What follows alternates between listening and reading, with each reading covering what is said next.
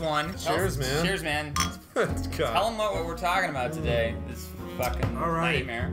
A computer composite of 183 serial killers. You see, in your world, the Lord giveth and the Lord taketh away, but in my world, killing is a real rush. But now, he's leaving the virtual world for hours. Welcome to the real world. I think I'm gonna like it here. I show you Dark City, and then you pick this film. This was your choice. It's okay. I'm sorry. I remembered it being cool too, though. One's digital. Kill my wife, my daughter. The other's the law. Where's my gun? Hey, Parker! This one's for you! You said the word virtuosity. I'm like, light bulb. Yeah. Oh, did I mention this during that film? You said this first. And Oh, then, okay. And then like a light bulb went off. Immediately, I'm like, oh my, yeah. I watched this like a billion times. 300 times at least when I was about 11 years old. 1995. I didn't see this in theaters. You didn't? Okay. No, because I was too young to see this. This was rated R. So you didn't have cool parents that let you watch well, R-rated movies? It's funny. So the first time I saw this, I rented it from Blockbuster. And for all you kids out there that don't have, like, what is is Blockbuster? Imagine the perfect video store. It would have a great selection, right? Right. Over 10,000 videos. 3 evening rentals, so no rush, no hassle. Welcome to Blockbuster Video. Is popping up all over the country. There's one near you. Blockbuster Video. I'm sure you probably won't hear about this movie at all because, you know, you can filter through good movies now through iTunes or however you get them. iTunes is definitely how they're doing it. Are they doing it? Loving it through iTunes. Is that what the kids are doing? I don't know. Kids love that iTunes. Netflix, probably, yeah. No, this is not on Netflix. It's not? No, I checked. Before committing to actually buying this movie again, I checked to see if it's on Netflix. Yeah. Which was that movie on Amazon? $5? No, it was $7.99. $7.99? Okay, Yeah. well, you're Prime. They wanted to get it to me as quickly as possible. About $3 too expensive. Yeah, you got ripped off. This is like one of those films. This is the one that you find at the bottom of the bins at the Walmart. Walmart. The big Walmart bins. I'm sure with this god awful box art too. I mean, with the original poster, and we'll probably have this like right behind us. This is it. Oh my God, Denzel! Wow. It's just Denzel. He looks so young. Poster. It looks better than this. It looks like a 9th grader put this together. They clearly didn't give a fuck about this movie. Like they're just like, let's just put Russell Crowe and Denzel Washington, and it doesn't even look like, if you just saw this, you wouldn't even know this is a weird kind of futuristic movie about virtual. This looks like a cop film. No, so this looks like every other action cop film. You know, they downplayed how crazy this movie is. But Denzel is clearly in focus, where Russell Crowe, they pulled him out. It looks like a. This seems like it's from the posters that they have this asset, and this is a still from the movie, probably off of the VHS. Because the transfer on this Blu-ray looks like VHS transfer. They just immediately wanted to get it on Blu-ray and just. There was no up-resing. There was no it's not color correcting. No. They didn't tell us any of this shit. No, they were just like, output. It's boom. It's not like the 14th time Michael Mann has re-released Heat. Here we go.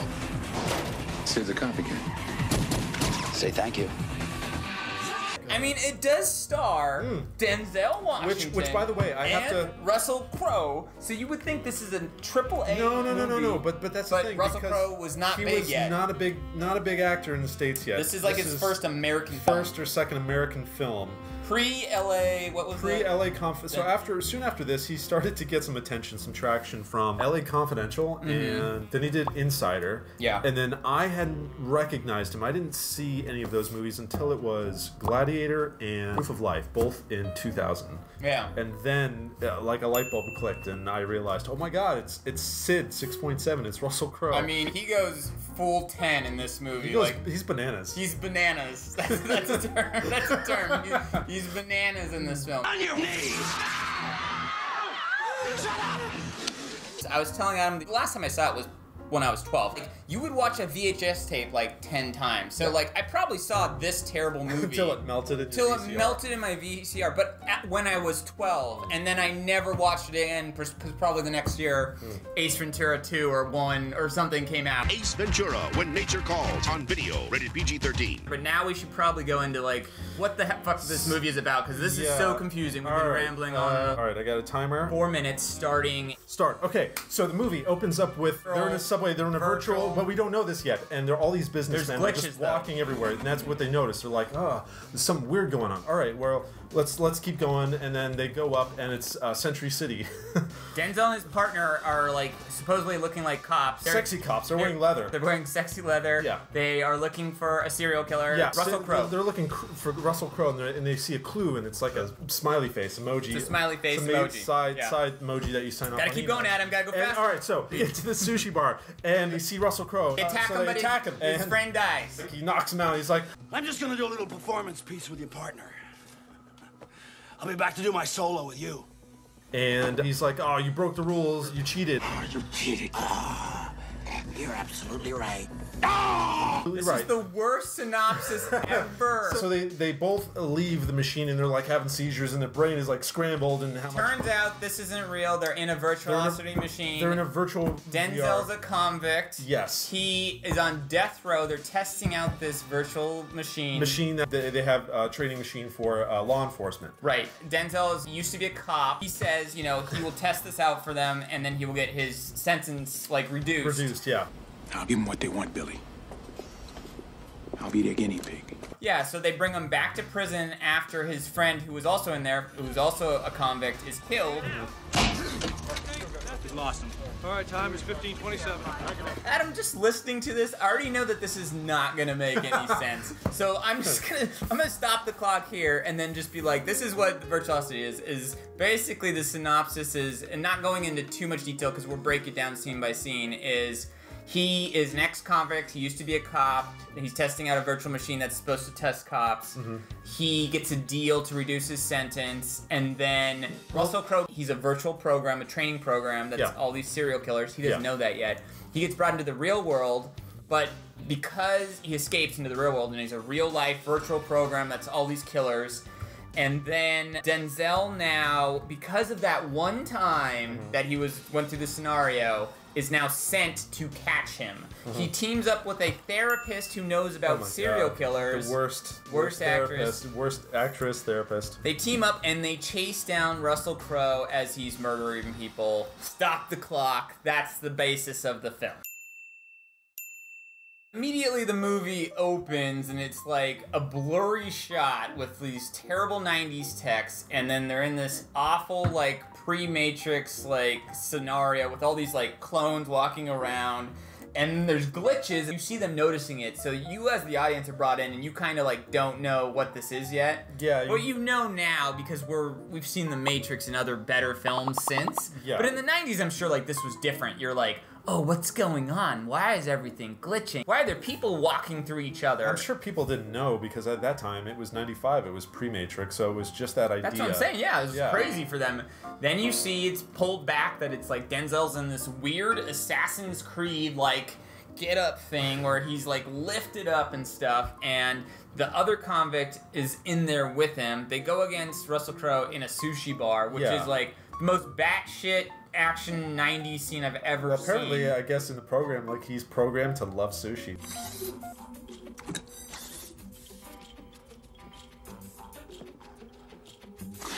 I didn't know if that was like a CGI tongue or if that was like a Russell Crowe tongue, because it was like it's so long. They do all this weird shit with his face where it's like they do fake CGI all over. Yeah. It looks fucking terrible. He's glitching out. He's glitching out, yeah. I'm losing too much of myself. After he leaves this VR machine, he's having this back and forth, this backstory with his friend played by William Forsythe. His name is William Cochran, and they work together, and it's established that they were like buddies. Yeah, they both were on the force back in the day. Yeah. It's good seeing you back in uniform. even if it was only VR. So we're introduced to Sid 6.7. Yeah. He's this crazy maniacal program, one of which who's really into fashion. Anywhere in the movie, he's rummaging through suits looking for fashion. So they're like, all right, Sid, he's in the real world. He's causing some chaos. Yeah. You know, who better to let out of this prison than Denzel Washington, who dealt with him once. What? Who had this one VR experience and failed. But he knows him. He knows him. I know you. The deal is, you catch Sid, you're free. You're a free man. You don't catch him, you're gonna have to serve out the rest of your sentence. Which he comments on. You want to tag me like I'm some kind of animal? You want me to go out and risk my life to clean up your mess? And if Sid doesn't kill me and I don't catch him, all I got to look forward to is my 17 back in the penitentiary. That's what y'all telling me? That's the deal. He opts to go after Sid. They team him up with this therapist who met him earlier after the prison riot. We kind of missed that scene, which was awful anyways. Yeah. No need to talk. This therapist is basically sidekick throughout the whole movie. She's not that great. She's pretty much the only characteristics about her. She's a terrible mother. They established that. She leaves her kids. Well, that's the only thing that you really need to establish in this movie is she's a horrible mother. Yeah. She leaves her kids every 10 seconds with anyone. She doesn't know where her daughter is, and she's sitting Half in the the car. There's multiple scenes. She's sitting in the car with Parker Barnes, with Denzel, and who she just met, basically. Who she just met. That just got out of prison. How you doing? Why don't you come inside? Alright, her daughter's sitting in this car with a convict. With the convict, yeah, and she just leaves him, and then she's like, what'd you guys talk about? And it's like, he could have been, you know, molesting your kid. Did you know he has a gun? Yeah. There she is. You've got to keep your eye on her. She's got a gun. So they team up with her because, again, like, you would think they would send a whole SWAT team or maybe the army after this superhuman virtual blue goo glass-eating machine thing, but no. They send Denzel Washington, an ex-cop, and a therapist after him. That's the team that they decide to do. I mean, it makes sense, right? Who are you gonna send to after a synthetic serial killer? Sounds good to me. Logic's making sense in this film. The next thing, he goes to a club. Super 90s club. Amazing outfits. Right outside of a railroad track, and how cool and edgy that is. Yes, so cool. Sid walks up to this club. He's looking at people's suits. He's like, all right, you know, what size are you? Right. He wants different clothes. That's a theme throughout the movie. He's just super into fashion. He loves fashion. Love the suit. What was the girl? You said the girl was someone famous. Tracy Lords. Right. And who's in everything in the 90s. Everything in the 90s. Blade, she's the chick in the bloodbath. Everything. And it was her song. It's, you know, that's playing in the background in this club. So this has to be some form of cool, futuristic LA. Yeah. Because there's this bartender that he walks up to. Amazing scene. That reminds me, and I'm watching this, and I wondered, like, did they take this idea in Passengers from this movie? He has a great exchange with the robot where he's like, You constitute one of my ancestors. I'm vaguely offended by that. Immediately shoots the robot. Offended, but he's like giving him a drink. Why kill the robot? He's a serial killer. Like, he has 200 serial killer brain things. He just likes to kill. That's all that he loves. He DJs their screams. I'm not even making... No, so they're all, he's like programming the machine. I'm just gonna say that throughout this review. I'm not even making this shit up. He DJs screams. Well, why he makes would we them make this up? The movie made this up for us. You can't. He makes them scream into the DJ thing. He's, what did you call it? He's finger DJ. Fingering DJ. Because it's future. It's future. So he touches these weird bubbles. Yeah, all these like, bubbles. Like.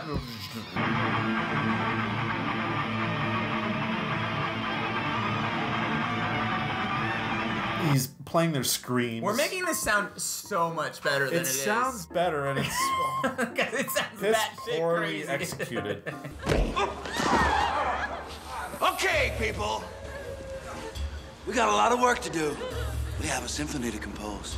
This is where you kind of start to see his personality as well. Like, you only saw him in the virtual scenario, and then you can see he's over the top and crazy. Like, he's totally nuts. He makes all these like weird faces, and he's always screaming. He loves to scream. Loves to scream. He's like, everything he does.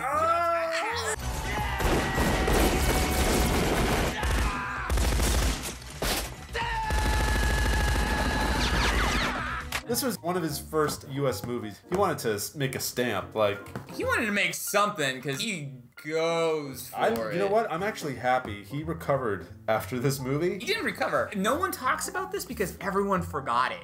I feel that happened. Like, both these guys are fine. Not me. I didn't forget about this. Not Adam. Let's begin.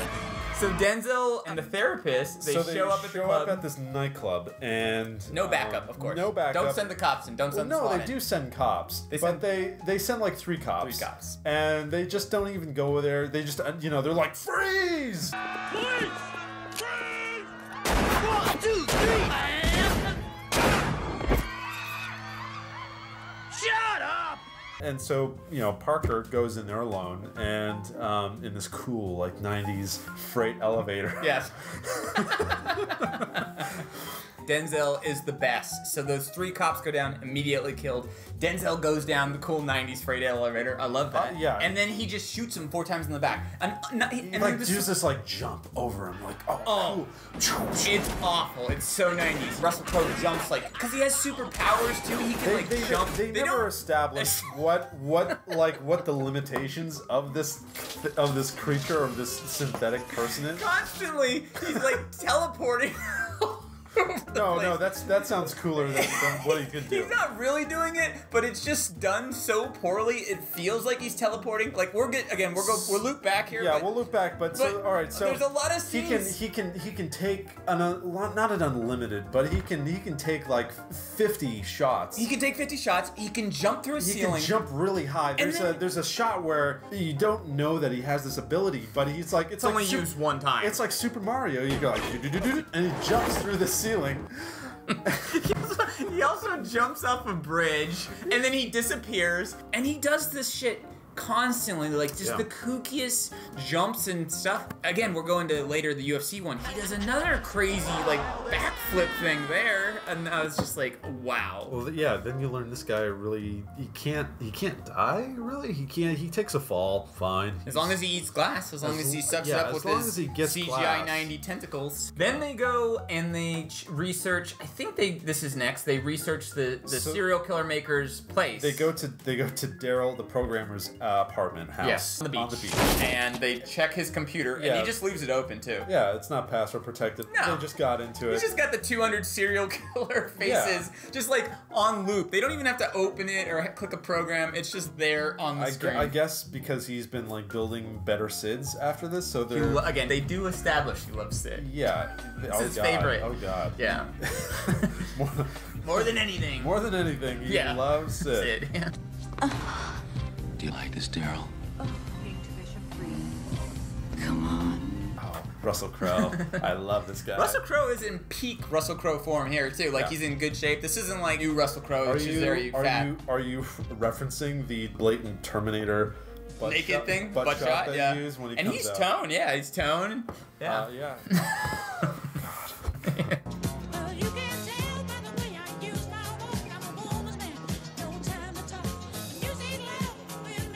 They go to the mall, and this mall, I pointed out to Adam, I was like, this mall is fantastic. This future mall has just shit all in the center of it. It's so bizarre. It's almost like a flea market. It might have been a flea market. Yeah. It's just, they didn't do a good establishing of where it is, but they just have like blenders and televisions in this pile. He starts noticing like all these cameras looking at him. Yeah, he loves attention. All these cameras and TVs, and they're all on on a news program. And then, I think he tries to change it away from that. He just wants to see himself. And then this grunge rocker with 90s like long hair, he just like, bro, don't mess with me.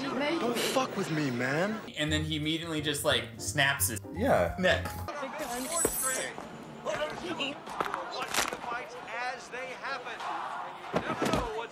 Everybody in this world is like, is not running for their lives. They're just kind of like the simulation, the actual simulation. They're useless. They like, you deserve to get caught by Sid. A lot of them do, definitely. You're not running for your life or anything. You're just standing there. Awful. He does this funny thing where he like is sticking out the hostage, and then him going He's out. Like, who's it, Parker? Are you gonna shoot me or her? Don't do it, Parker! Help me! Denzel's trying to save her. All these hot people around, these, are just watching this happen. They shoot at the same time, and then Russell Crowe frames it to be like Denzel did it, which is crazy logic. But that's the moment where This woman, this B actress, immediately goes like, he did it! He killed her! Oh my God, he shot that woman! He's a cop! He's a cop! He did it in cold blood! apparently she was there. She saw the whole thing. They never show that. They never she was show there. her. But she witnessed the whole thing. She saw the whole thing, and now. And then, but she mentions that I saw it. It wasn't Parker. It was Sid that shot her. Because I saw it happen. Yeah, well, I got 50 other damn witnesses to say Parker shot her dead. Yeah, well, how do you explain it? Earlier, just the scene we were talking about, she was against him. Now, out of nowhere, now she's like defending him. Yeah, she's like, Parker. I'm, you know, let's do this. Let's he's team a up. hero, yeah. Were you angry about what had happened earlier at Lee Tech? Were you attracted to violence as a child? How did you know Sid 6.7 would be in the Japanese restaurant? I can help you find Sid 6.7. I pulled all of the personnel files on Daryl Lindenmeyer.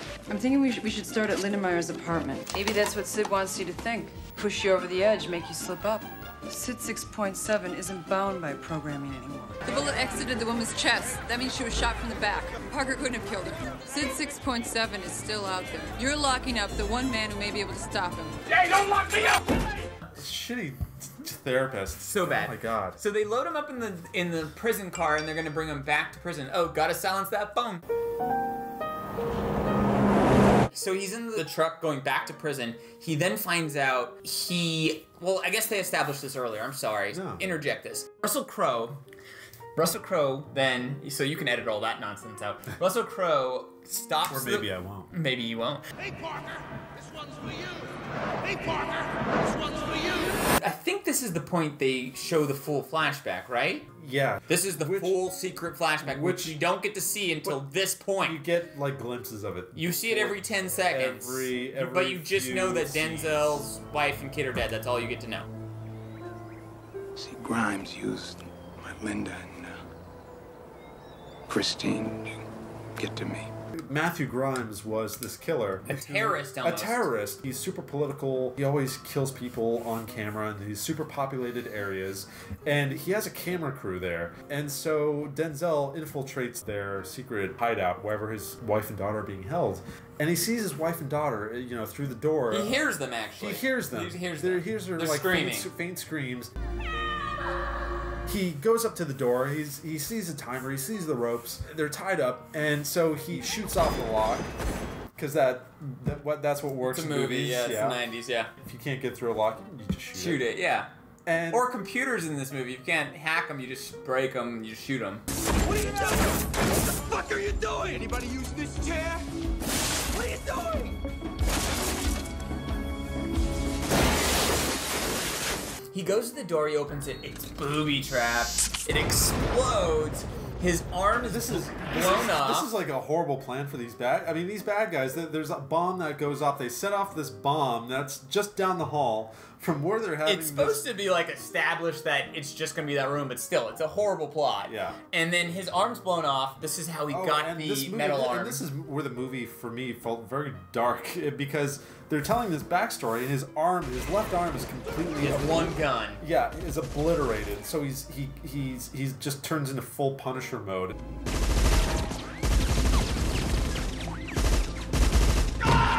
He is good though, and he tells the news team, he's like, duck.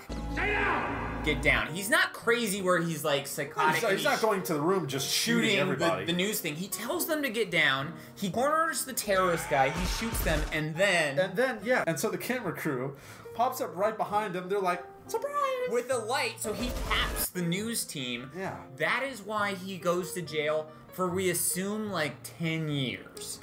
It's stupid. But it also they deserve to die, because you don't just pop out on a guy like that. Oh no, but it establishes multiple great facts about our amazing hero. One, how he lost his arm, got his super Metal Gear fucking arm. Which they never use. 2 scenes I can think of, but not well. It's like in that prison sequence when they scan him and it's an arm. It looks like the Winter Soldier. It looks like Winter Soldier, yeah. or Jax from Mortal Kombat.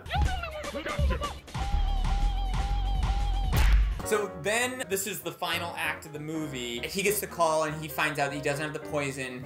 And Russell Crowe goes... He pulls up in a cable van that Yes. he's stolen, dressed up as a cable man. And then the worst mom in the world. The worst mom because she leaves her daughter outside. Established multiple times throughout the film. Hey, Mom. Hi, sweetheart. Bye, Mom. Bye. Mom. What? Bye. I'll be back as soon as I can.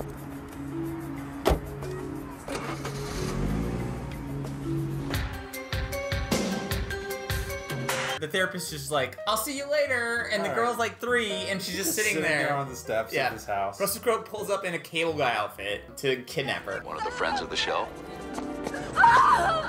He goes to this network, to this TV network, and again, they cut to a shot of everybody in this control booth has been murdered. He again has killed the directors, the producers, which make no fucking sense. He's killed everybody that you rely on to run a show. To film the show. To keep the cameras going. He knows what he's doing because he's like hitting buttons. He films himself. He hits all the buttons, records it.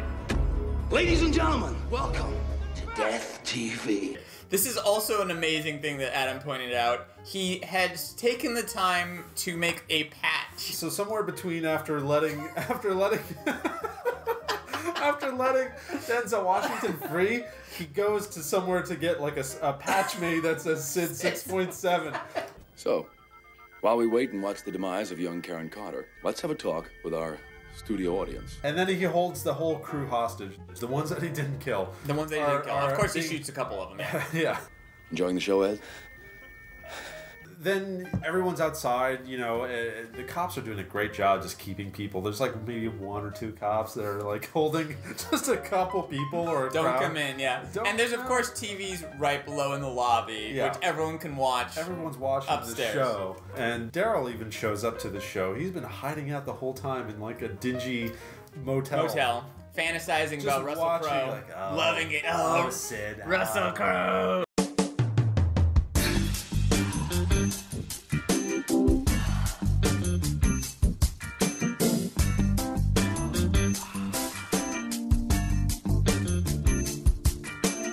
Let me tell you a secret. The SWAT shows up, and now that they think that Parker, Denzel Washington, is the bad guy because they think he broke out. No, it's like killed the they van. completely blanked out like that Sid has hostages Oh, there's Parker! He does this like crazy Matrix move. Like slow motion. Slow motion through these fountains, again in Century City or downtown. And they're shooting glass. It's so like, oh, 90s action. And they're shooting him in this elevator, and they run up, the SWAT team runs up to the elevator. They're like, can we catch him in time? No, damn it. Shit! There's like one elevator that goes up. They're like, no, let's go to that Thank God they didn't get there like a second earlier where they hit the button and then it opens and Denzel's just like, damn it, you got me. You got me. What the hell happened to the phone lines? Where's my audience? Where's my audience? So Denzel goes up, and then of course immediately again just blows holes in Russell Crowe because he doesn't announce to like all the other cops just go freeze. No, Denzel just comes in. Denzel is the one person that at least doesn't announce himself when he shows up to a scene. Parker!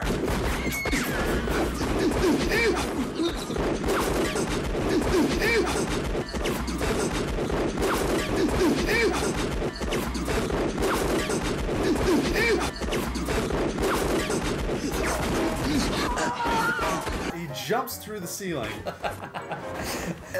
I literally, my jaw just went like, what? Like, I was like, Adam, did he just jump through the ceiling? Because they never established he could do that. He jumps into the ceiling, yeah, and then...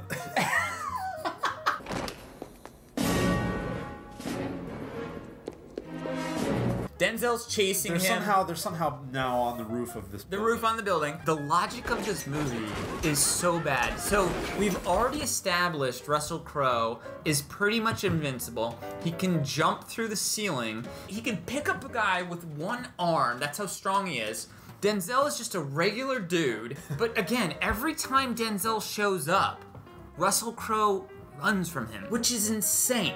Because any other person he comes against, like SWAT teams, cops, he kills them because he can take the bullets and then just feed on glass again. So the logical thing for Russell Crowe, if he's like the T-1000, if he's like the T-1000, you know you're invincible, just go up to Denzel, take a couple shots, Denzel will be like, blah, blah, blah, and then you just be like, bam. Yeah. End of movie. They're ducking, they're shooting at each other. It's like Sid has been programmed to run away from Denzel and just like do this like thing where like kids like are running from each other. Yeah, it's it awful. never confronts them. And again, and then there's a helicopter that is spinning around. It's like spinning around, and they're firing, you know, at both Denzel. They don't care. They're both bad guys now. Why doesn't his cop buddy, like William Forsythe's character, just get on the radio like, "Hey guys, up there in the helicopter, don't shoot at Parker. Shoot at Sid, or at least, you know." Again, they probably flip that coin and they're like, "Oh, we hate Parker." Yeah. Call them off. I want that goddamn helicopter down here right now. Yes, sir. There was a shot before that where Sid already took like how many hits, and then they get to onto these fans, and apparently he's strong again for no reason. Where's the girl? It's not gonna be the same this time, Parker. She's not your daughter. They already too established that he's like has some sort of super strength where he can jump, he can hold people up, but then he has this one-on-one fight with Denzel, and it's like he's struggling. You know, like again, he should just overpower Denzel hasn't taken any hits. No. Come on, Parker. He jumps on this moving platform that goes up and down, for scaffoldings. They watch the buildings. Yeah. Well, Denzel grabs him, twists him on a rope, and jumps off like Die Hard.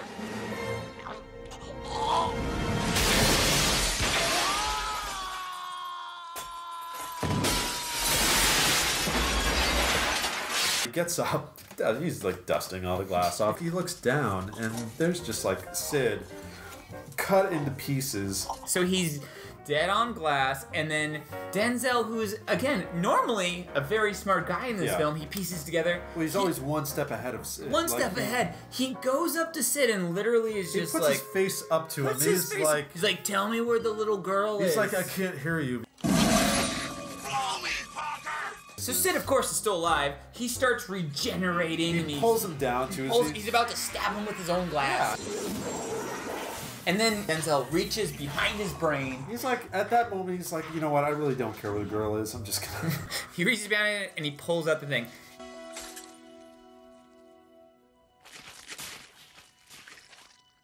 And now, I think, probably to me, the worst twist of cinematic history, since he couldn't get the information from Russell Crowe, we cut. We're back now at the scene where they're fighting on the roof. What happened? Why are they on the roof? Who knows? Again, they established that this little girl is probably going to die in like 2 hours. Like, we should have mentioned that earlier. So, Mr. Barnes, by destroying Sid, you've effectively lost any chance you had of finding the little girl. The twist is, they've taken the cube, putting Russell Crowe back into a virtual simulation. Back into the simulation. So he doesn't know this. He doesn't know this. Russell Crowe's the only one that doesn't know this. So they can trick him into revealing where the little girl is. So the therapist is like, "You killed Denzel," by throwing him. And Denzel, he throws Denzel off the building. And he lands like, splat. So the therapist is like, "Oh my God, you killed him. Where's my daughter?" And like, Sid is like, "Guess what? She's right here." Oh, Karen. Mommy's here. She's at the fans right below where they fought. If two adults, like let's say you're a little girl, right? And you're like tied up and there's bombs everywhere. Two adults land on this giant fan and they're struggling. Wouldn't you yell? She had a gag on her, I think. No, she doesn't, because she has a gag. No, they talk. Well, no, he pulls it off. Does he? Yeah. We might have to go back and check that. I'm pretty sure. That he pulls off the gag? Yeah. I think you're wrong. Karen! I think you're wrong. I think you're wrong. I think you're wrong. I think you're wrong. I think you're wrong. I think you're wrong. I think you're wrong. I think you're wrong. I think you're wrong. I think you're wrong. Everybody fucking rage! Listen, I'm gonna get you out of here, okay? And he gets down, and tells her not to move. Wait, don't move. He sees lasers or tripwires Yes, around and a the camera girl. and a computer, yes. And so many things that would already immediately would have blown them up. No, it's Denzel, it's Parker. He knows, he's dealt with this. He's dealt with this. He knows what he's doing. Again, he is Sid, the 200 serial killer AI computer programs equal. I thought of that one too. A little screen pops up with Sid, with Russell on their knees, like, "Oh, I thought of everything. Anything you do, I thought of." Which I immediately said, if you're Sid and you're a serial killer, why program it to say that? Just program it to blow up. Just kill him. You know, like, it's always like he's like the fucking Riddler, where he never tries to kill Denzel. He just sets up these scenarios for Denzel to get out. I know he loves the game and shit, but still, man, like, come on. Like I said, like, at least make it blow up at 1 minute at the countdown. Like, find a serial. Hang on, baby. Everything's gonna be okay. I love you, Karen. Try to get into the main operating system and reset the internal clock. The therapist is like, you gotta connect to the bomb. He pulls out a random, like a glow stick wire, some random wire in his arm, and never been shown before that this is there. Never been established that he has computer work. Like conveniently, just that Parker knows what the hell he's doing with this computer and this bomb, and the output now. Which one's the output? Which one's the output? And so he plugs in and he's like, oh shit, it didn't work, because then Russell Crowe's like, I thought of that. I thought of that one too. Oh God.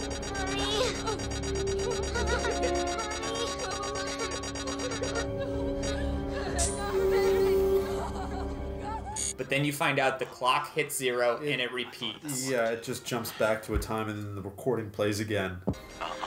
It's working. It's working. We're okay.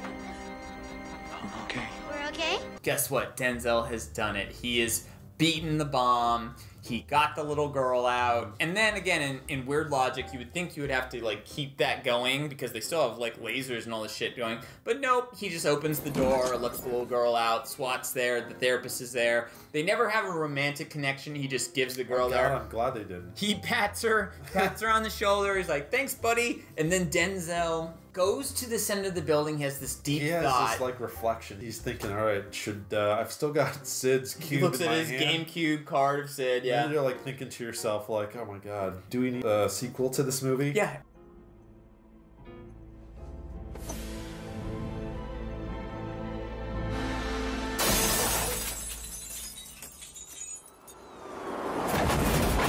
I don't know what else to say about this movie. How was it for you watching it now, so many years later? It reminds me of why the hell did I like this movie as a kid? Well, you were like 11, though. Yeah. It probably didn't take a lot back for little Adam at 11 to, like, you know, it's probably just took blood, action, your first rated R movies. It was my mom, I didn't see this in theater, but she let me rent it from Blockbuster.